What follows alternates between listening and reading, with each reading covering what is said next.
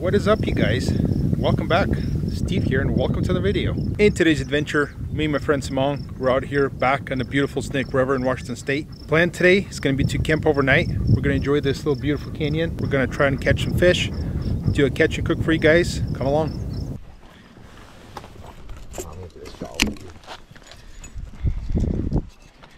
What's this, bud?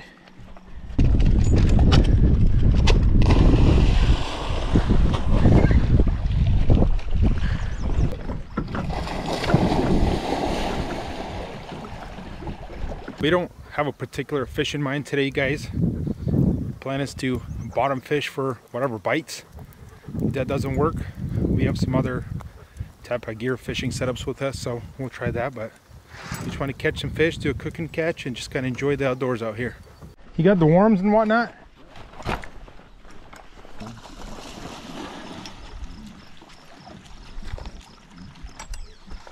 All right. Come on, Rams.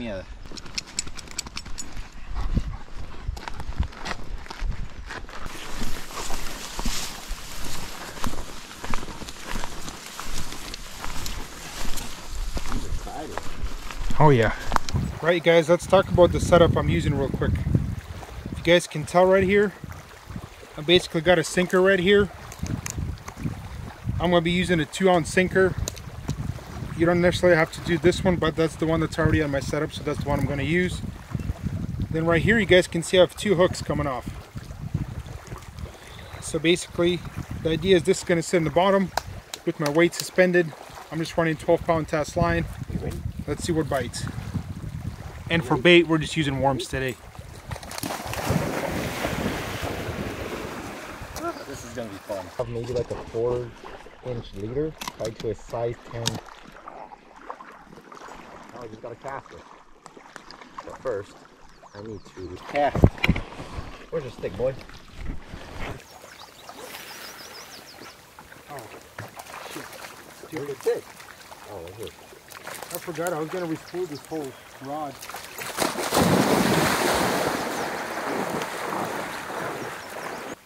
He knows what this means. Oh, yep. Come on, buddy.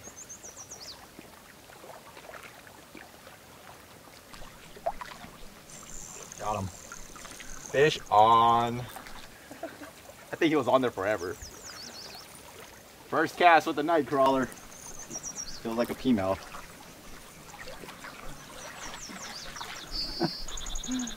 Good old pea mouth. There we go, Steve. There's one. Like 'em, Remy? Alrighty, folks. Awesome. That's right there. This is good old Snake River, man. When you throw a night crawler out, it's almost like you can't count your odds out. Fish on again, Steve. I was just talking to him why he's hooking up. Put this rod down without these pea mouth hammering it. I was gonna put that guy on a stringer, but his buddy said no. That's awesome. Let's go. There's another one right there. Got him. Pea mouth slay fest. This guy's a fighter. Fighting a little bit better. They fight for like 3 seconds and then it's Then they're done. Yep, they're done. Remy, there's a fish. Little guy. We'll take him though.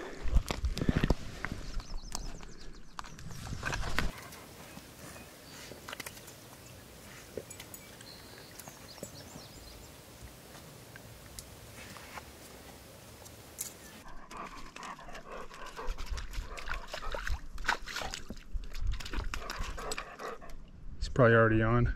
It looks like he's on. Let's go. He was on there for like a million years.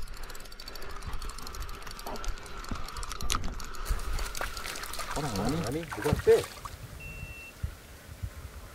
Go for the dive.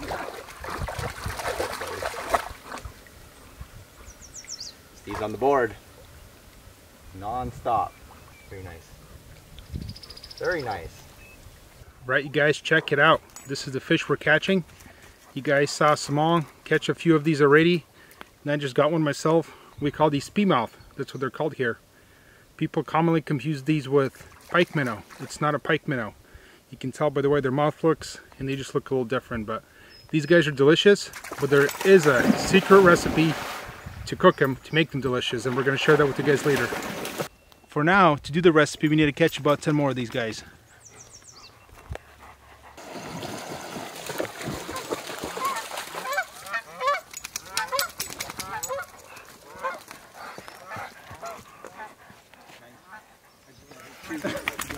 I got him. Dude, this is it a good peamouth or a different fish? That guy wanted it. Well, that's a big peamouth.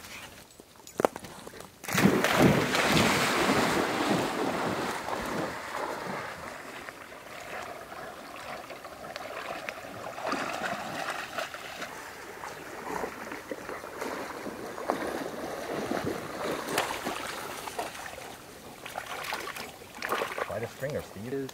So when a fish bites, you have to go through all that stretch before you can feel the bite.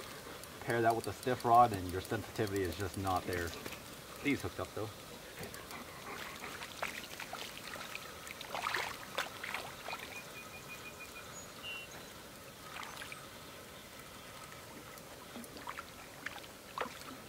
This one's a little better. Yeah. The ones we've been catching, these ones are way nicer than our first one. Oh yeah, take that all day. I'm using like the smallest and most beat up piece of worm and they're still hitting it. None of them blocking the sun. Right?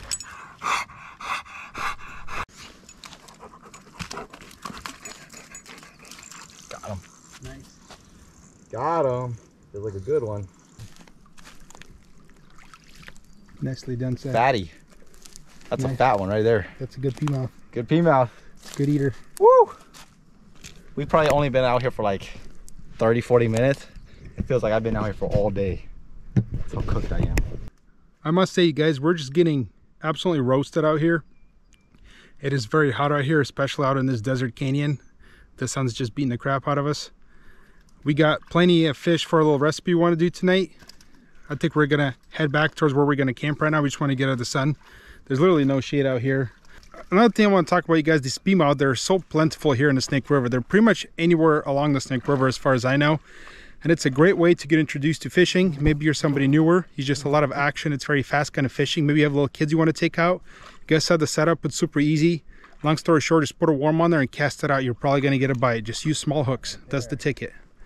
It's a very fun form of fishing. It's very fast. It's definitely full of action. You're getting bit. You don't have to wait for hours. It's kind of fun.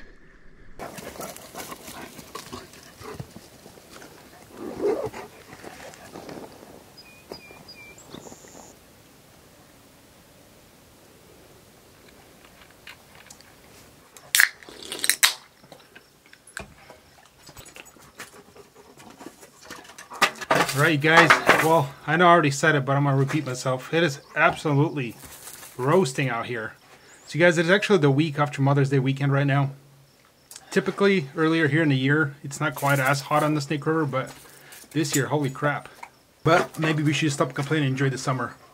Part of the reason I think, you guys, is because we just got over winter.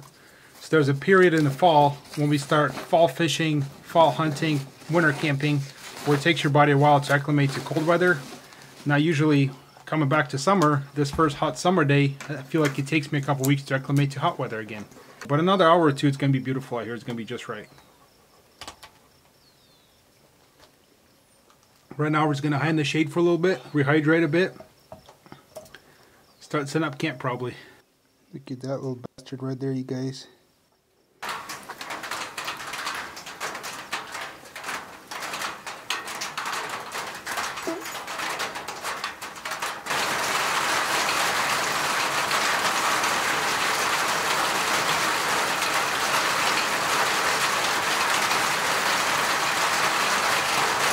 Well, you guys, welcome to the Pacific Northwest, where it's scorching hot 1 minute, and then now we got an absolute downpour out here, which is actually quite welcome right now because it was really hot out here. So we're hoping this will help the area cool off a little bit. It's kind of cool being out here during the pouring rain. We're staying underneath a little cover. Just the weather out here is crazy.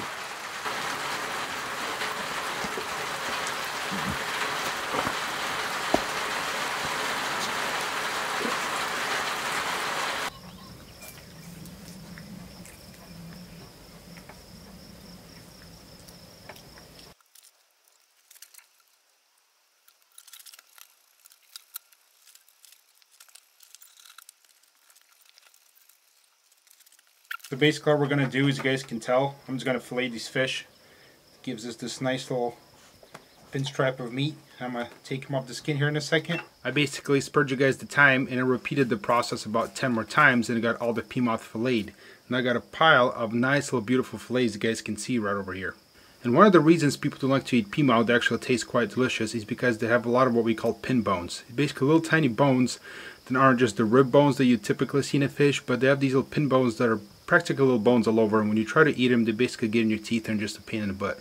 Now, to avoid that, what I like to do is what I call fish patties. You basically make a fish patty. Now, to do that, if I was at home, I would typically use a meat grinder. If you guys have a meat grinder, put these fillets to the meat grinder. It takes no time. I like to mix it with an egg and some breadcrumbs, basically. So what I'm going to do now, since I have a meat grinder right here, is I'm just going to get a cutting board, and I'm just going to chop that meat really small, kind of like a meat grinder would. After that, we're going to add other ingredients and form fish patties, and then we're going to fry them up. It is absolutely delicious. I'll show you in a second.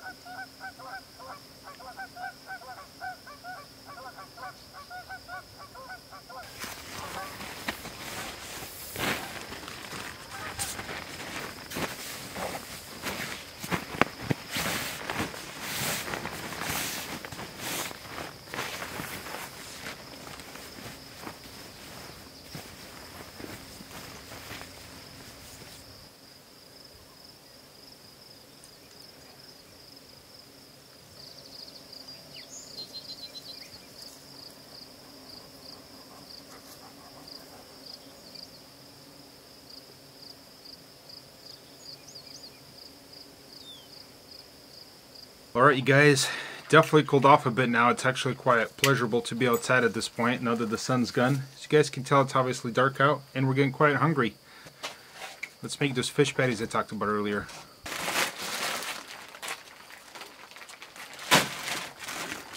Give the dog some food, see if he wants it. Here, buddy. Bro, he knows the better stuff. He knows what's coming. Yeah. Say, bro, I don't want this. That's right, guys. I got this piece of fillet right here. So the pin bones actually run right along in here. You can feel them if you're on your finger. So what I'm going to do is I'm going to chop it like this really small. And I'm going to basically chop it this way. Kind of like a meat grinder would, but I'm going to do it all by hand. If you guys start cutting, I'm going to get real quiet here. You guys can actually hear me cut through those pin bones. That's what I'm doing. So we're basically turning this to ground fish by hand.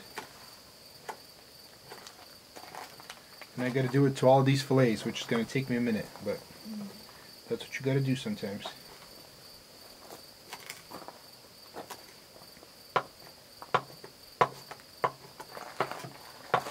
Right, you guys can kind of see the consistency we did there. You'd basically like the consistency of a really coarse grinder. I mean, I'd go finer on my grinder, honestly. So at this point, you guys can see all the pin bones have been basically caught. So now we can make patties out of this. It's going to be a little difficult to make patties out of this bigger chunks, but I think we'll manage. So for seasonings, you guys, we're going to do garlic salt, basically. Garlic pepper, and we're going to add an egg to this and some breadcrumbs to basically give it to the point where we can form it.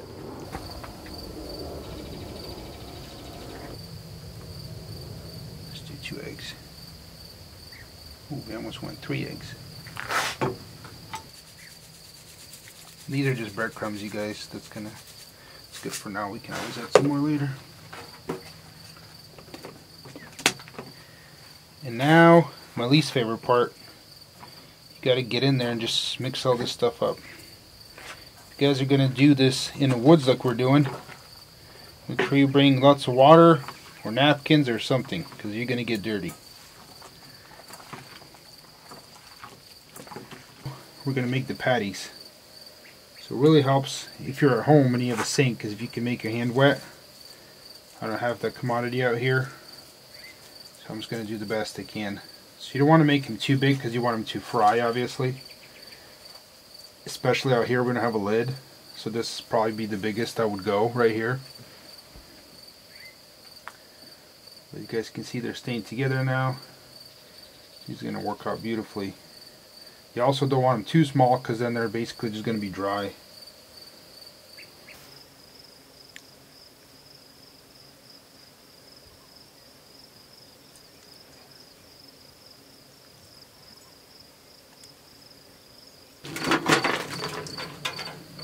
Right. Whoa. Wow. I didn't know it did that. Did you know it did that? No. Oh. That was just as surprised as you were. All of it. I still have another bottle. Yeah. Okay.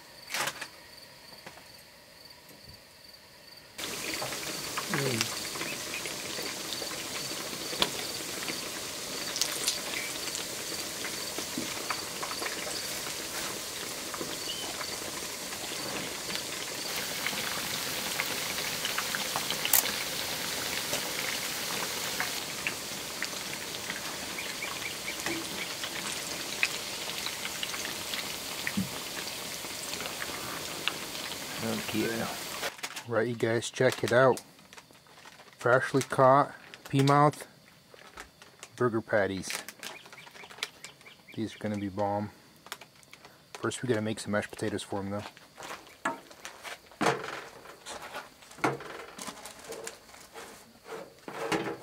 Do we add enough water? You think so? I said, do we?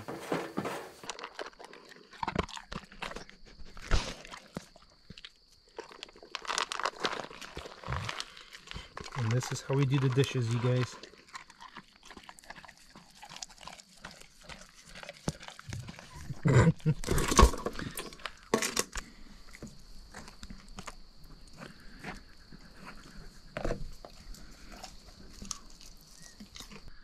Let's go. Got to get some of that tartar sauce on there.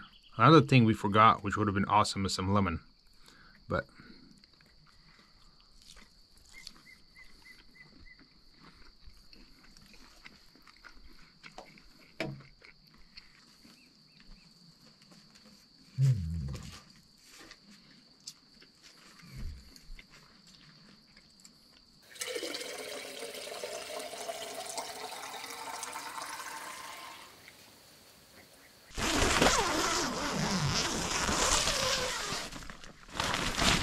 come on, buddy.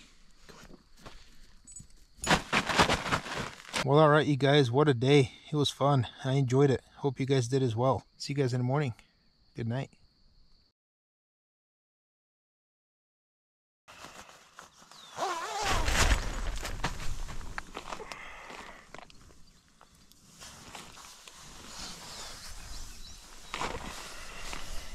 What are you doing, buddy?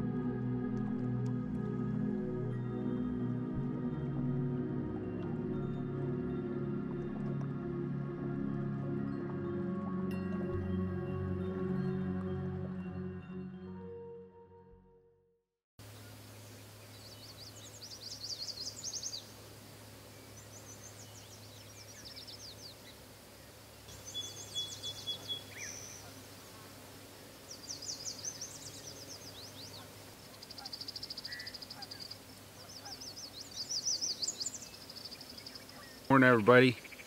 What an absolutely gorgeous morning out here, you guys. The water is just perfectly still. There's absolutely no wind out. It's just a perfect temperature outside. We woke up to a beautiful view. Can't ask for anything better.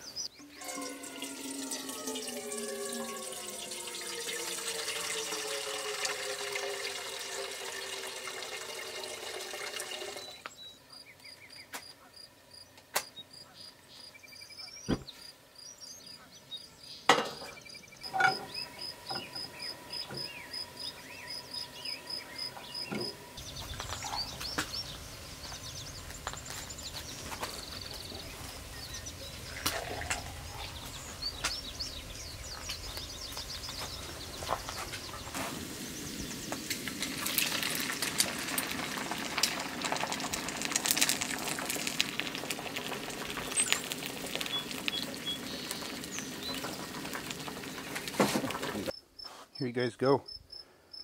Hard to beat a good old scrambled with homemade bacon. But yeah, pike mill, dude. I'm sure female could work. It's just that, you know, when one thing works, it's hard for you to, like, go away from it.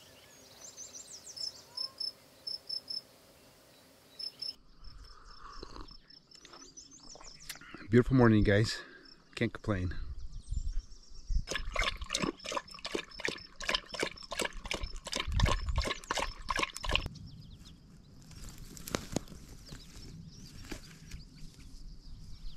Alright, you guys, what a great adventure this was. At this point, we ate breakfast, camp's all packed up, trucks loaded up behind us. At this point, we're going to go back to town. As always, I'd like to thank every single one of you for joining us today and watching this video. Hope you guys get outside and get to enjoy the outdoors for yourselves as well. And I will see you in the next adventure. Bye.